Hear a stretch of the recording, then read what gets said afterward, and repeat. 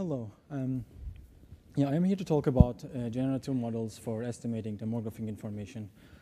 Whether you are a social scientist, marketer, or policymaker, or even just a person who is interested in data, you might be interested in questions like, what is the most active age group on Twitter right at the prime time?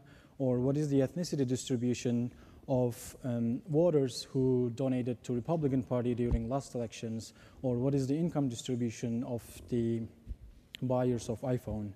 And although these questions are interesting, most of the time the data required to answer these questions is not available. And I want to argue in this short talk that generative models can provide a powerful framework to answer these questions fairly accurately. And I will focus on one example to convince you, and I will focus on age density estimation. US Social Security Administration releases data about baby names, baby name frequencies for every year, and those baby name frequency shows interesting temporal patterns. For example, if your name is Ashley and you are here today, you are probably less than 40 years old and you are interested in data. And if your name is Jason, you are probably between 40 to 50 years old. And if your name is Deborah, you are probably more than 50 years old but still interested in data. And to make sense of, so we can make use of this interesting signal in the first name by using a generative model, which looks like this, kind of complicated. But there are two reasons that generative models is really useful for this problem.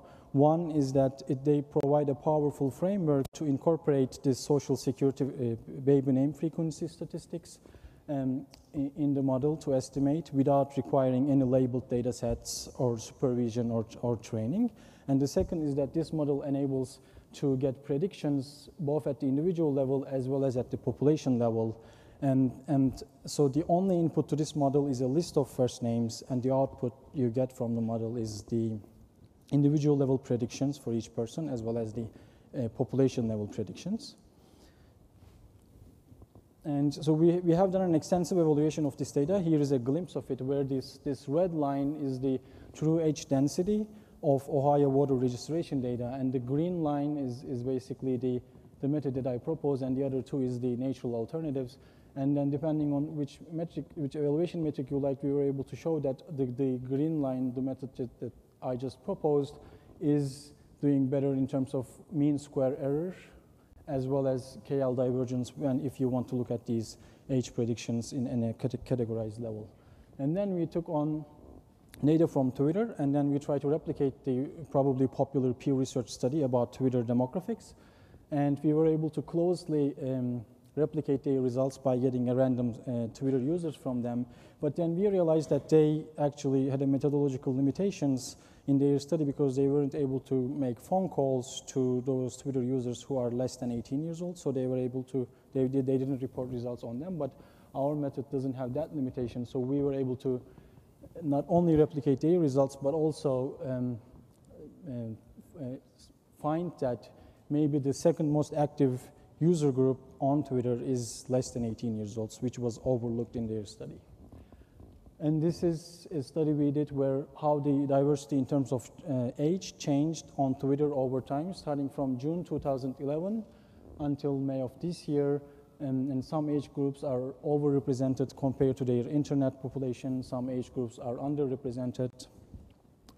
And this is another analysis we did where this is the x-axis is the hour of the day, and this is which age group is active at what time during the day.